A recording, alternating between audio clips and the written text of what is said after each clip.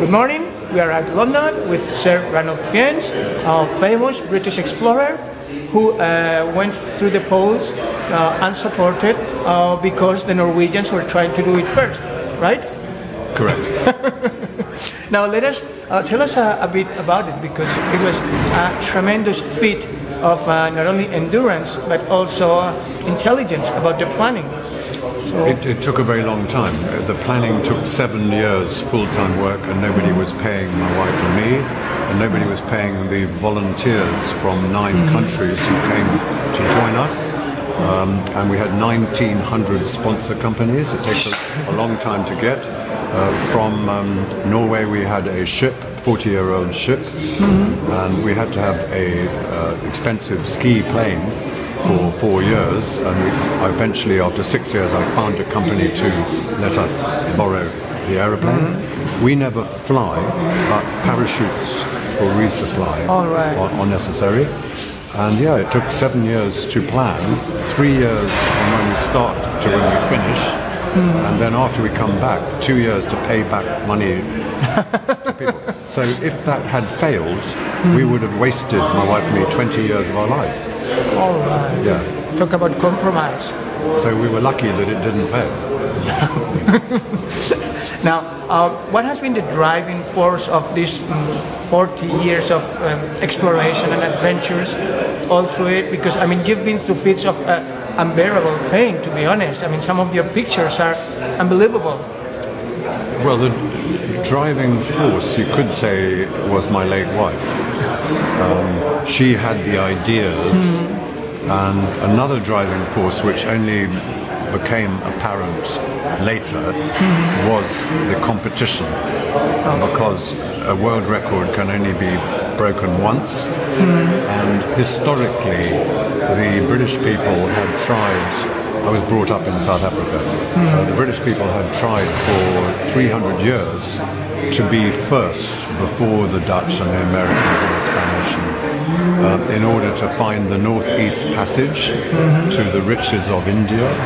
And so many British Navy people died in the ice. And then they tried getting first to the North Pole in 1900.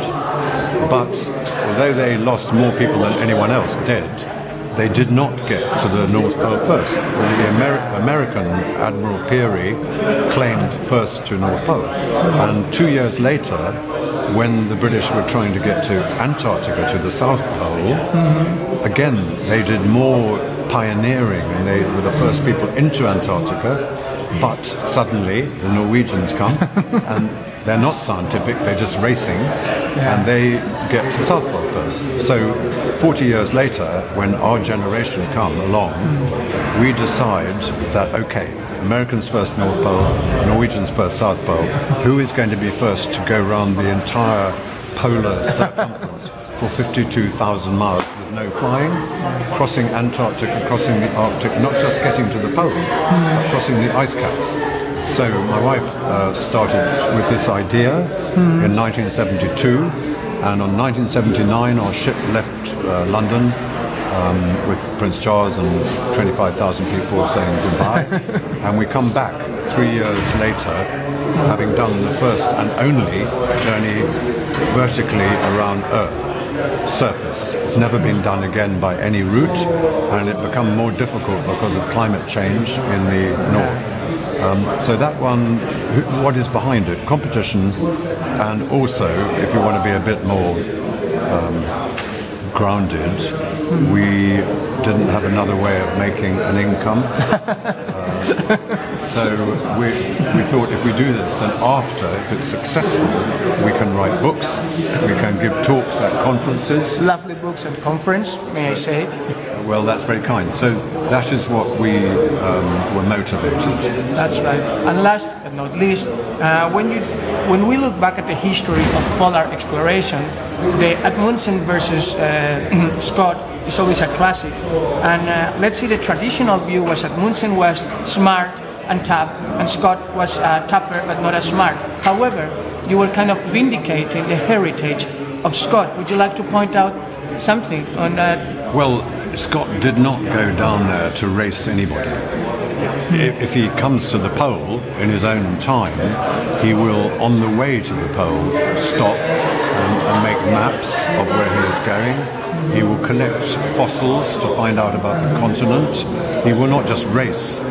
I mean, when Admunsen went there, he took the world's top skiers and the best racing dogs. When Scott went down there, he took the top scientists. He had one Norwegian to teach them how a ski works. They were useless at going quickly, but they didn't want to. So the results of Amundsen's race was that they won the race to the pole.